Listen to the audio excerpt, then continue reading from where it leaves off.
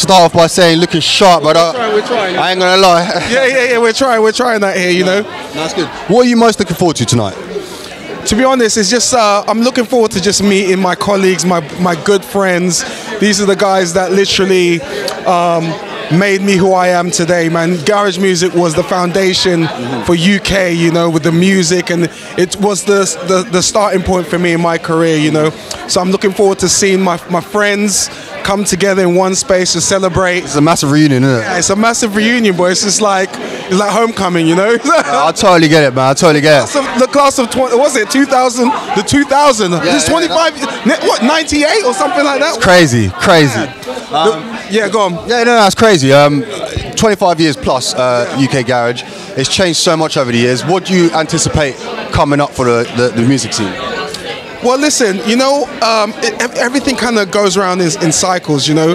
When the Garage came out, you know, we found a lot of independent artists able to like record music in their bedroom, have the whole underground system on lock. You know, we had our pirate stations and we had our own distribution. So we were able to write songs in the bedroom.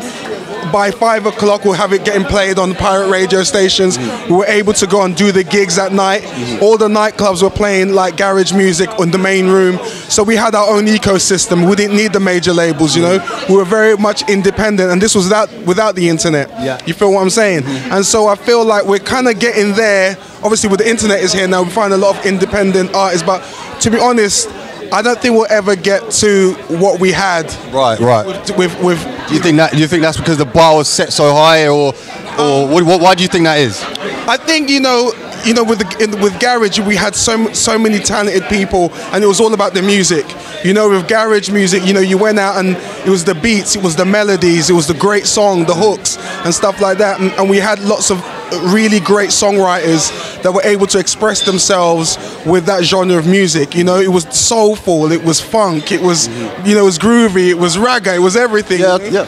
And so you know, that time is so nostalgic for me right now. That time, I don't think we're ever going to be able to repeat that or replicate that. You know, it's a shame, but it's still a beautiful thing because it holds its own. You know, and the fact they can never, I don't believe, unless something happens. But I know. I feel like it's a sacred time, and we should always be cherished, and I'm so glad that I was a part of it. Yeah, totally understand that, mate. So what about yourself? Coming up in the future, what we got coming up in the new year for yourself? Loads of things, man. You know, so I'm getting my Denzel on now. I'm getting my Idris Elba going. That's what we like to hear, bro. Yeah. So you know, I just finished doing the Disney. You're getting it on tonight as well. Yeah, we're trying that here, baby. Yeah. So you know, my acting is going good. You know, so I've just finished doing a Disney film right now, and then I've got an academy just supporting up and coming artists.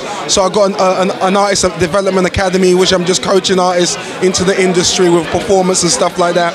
I'm just doing a lot of things, but it's definitely always entwined with the music, you know. And so very much foot on the pedal still, yeah. Always. It never stops. It's in the blood. That's what we like to hear. Yeah. Christmas just around the corner. Yeah.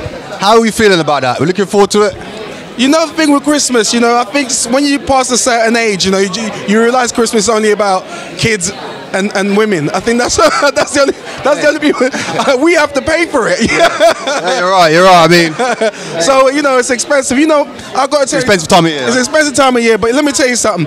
When it comes to Christmas trees, I'm the king of Christmas trees. No one should mess with me when it comes to Christmas. I need to hit you up then, yeah. Listen, I am the Don Dada of Christmas trees, bro. I go in with my Christmas trees, bro. Artistic. Yeah, no, wicked, man. Picasso based. Picasso, baby. Thank you so much for your time, man. I hope you have a great night, yeah? Thank you. Lovely. Appreciate it, man. Thank you, man.